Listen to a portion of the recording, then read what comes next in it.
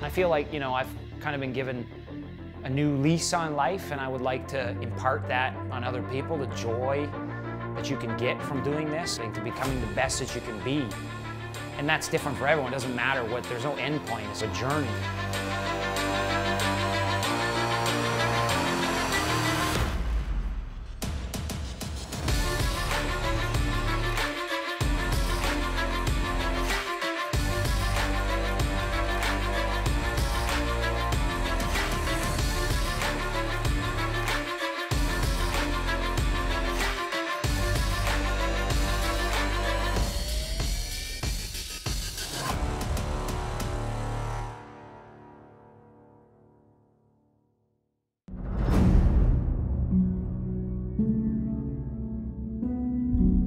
In 1981, the Ironman race moved from Oahu to the rugged lava fields of the Kona coastline on the island of Hawaii, where the World Championship continues to take place today.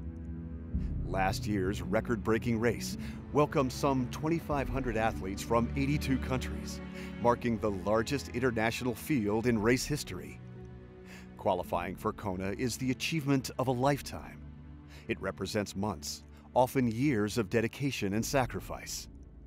To earn their spot, racers have finished in an Ironman at the top of their age group at one of the many Ironman races around the world. The pros must also earn a coveted spot by posting top results among their peers. In the Ironman Quest for Kona Season 3, fueled by Gatorade Endurance, we follow 5 athletes as they take on a personal challenge to qualify for the most prestigious race in all of triathlon, the IRONMAN World Championship in Kailua Kona, Hawaii. Canadian professional triathlete Lionel Sanders finished second in the 2017 Ironman World Championship. With just 3 miles to go, he was passed on the run by Patrick Lange of Germany. He was unrecognizable from the Lionel Sanders of 2009. That Lionel had lived for years in a dark place of addiction and despair. I was in a, crappy place in my life, abusing drugs and alcohol. I needed a change in my life, and it popped into my head to do an Ironman triathlon. I didn't know the distance or anything. I had to Google it, and I was like, wow, that is amazing. That is so far from what I could imagine doing right now. That's perfect. That's what I need to take me out of this place, to give me a new life. And so then I called my mom, I got her credit card number, signed up for the race, trained for the race. But when I Googled it the first time, what I saw was a picture of Craig Alexander winning the 2009 Ironman World Championship with the Australian flag in one hand, the glasses, the visor, the thing draped, gritting the teeth. I want to do that too. I want to go from, I Googled it, in a crap place in the basement, and I want to go and I want to go right to there and make it a reality. I just think that that would just be a true full circle and a true transformation, and show the true power of, when you decide to change your life, you can, and you can truly go to the top.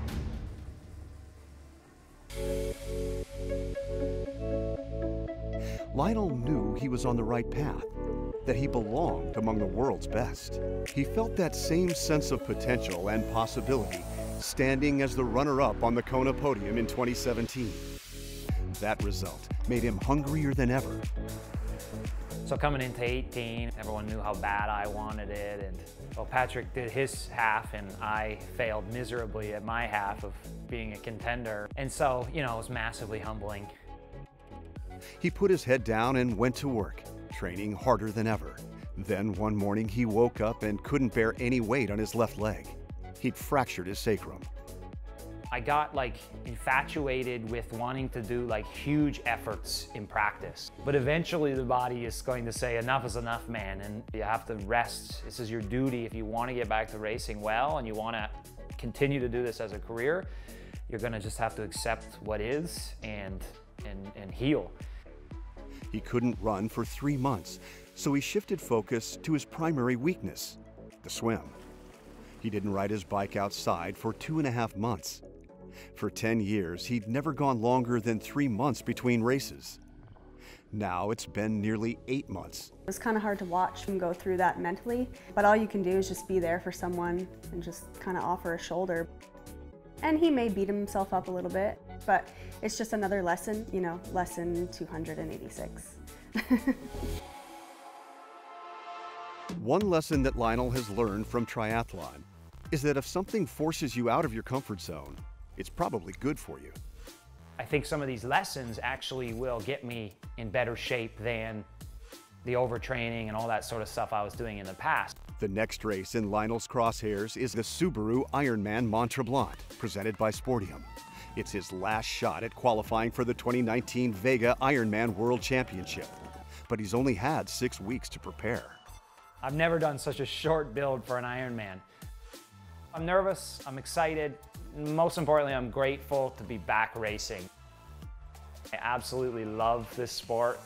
It was so difficult to be taken out of it for even the short period that I was. But I'm back and I'm excited to toe the line. Quest for Kona is brought to you by Gatorade Endurance, formulated for farther.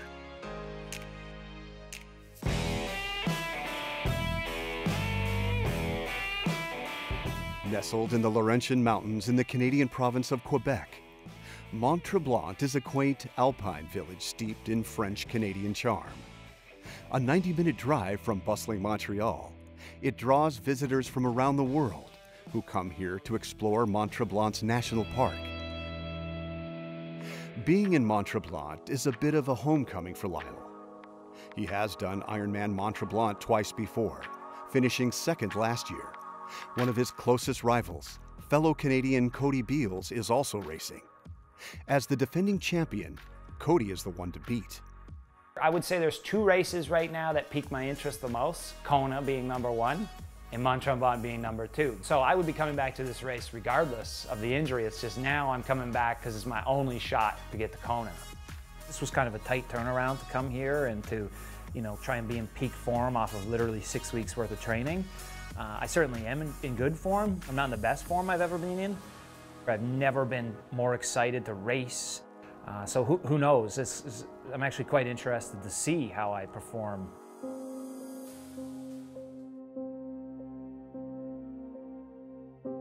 As the sun rises over Mont Tremblant, Lionel tends to all the race morning gear checks. The race nerves are palpable, but mostly he feels lucky to be back at an Ironman start line.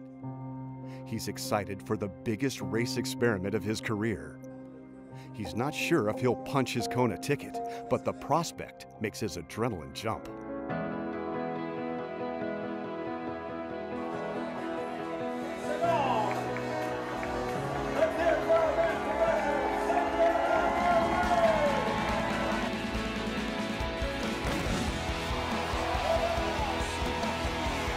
With the firing of the start gun, the pro men are off, breaking the smooth surface of Lac Tremblant.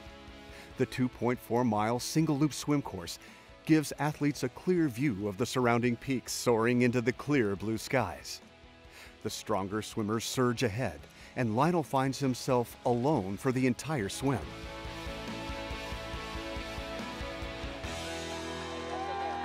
Lionel hits the swim exit in 51:48. Just over a minute behind Cody, and in 8th place heading onto the bike. I was actually quite happy with my swim, even though I got gapped pretty much immediately from the front pack. The nice part was that I could see the front pack the entire swim, so that means they weren't that far ahead. The 112-mile two-loop bike course is one of the most scenic in all of Ironman racing. It passes through pristine mountain terrain, quaint villages, and a cluster of alpine lakes, giving athletes a major climb and fun descent.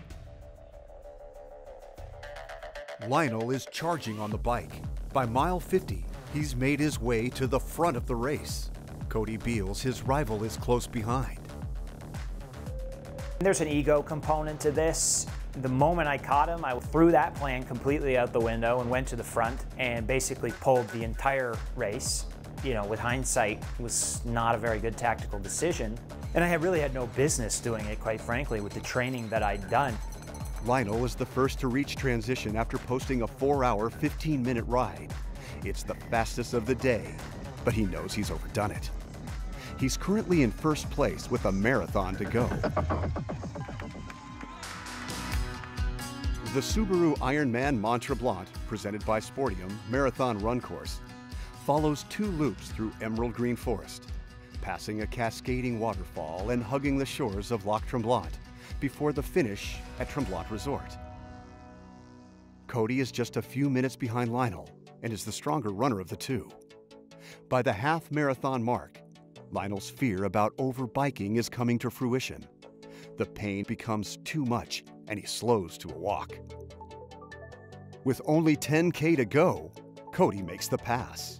This is why I love racing, is because you get used to the feelings experienced in races. And you know, the second half of a marathon in an Ironman is extremely painful. And so the moment the pain got really deep, I just started walking, having to go deep into your mind, your body, your soul, and having to face the adversity at some point and having to pull through and to find, you know, something you didn't think you had.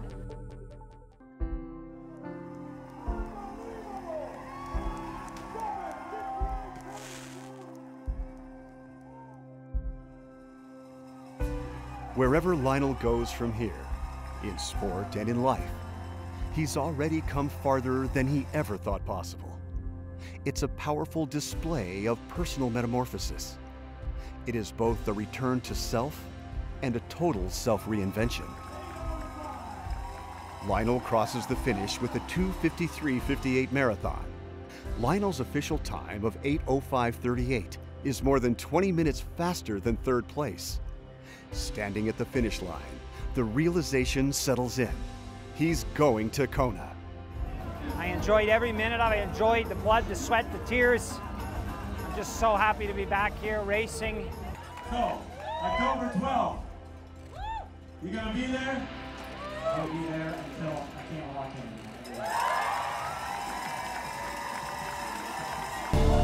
In future episodes of the Ironman Quest for Kona, fueled by Gatorade Endurance, watch 5 athletes as they attempt to qualify for the 2019 Vega Ironman World Championship. Follow us on our Facebook Watch channel, Ironman Now, for full race week coverage.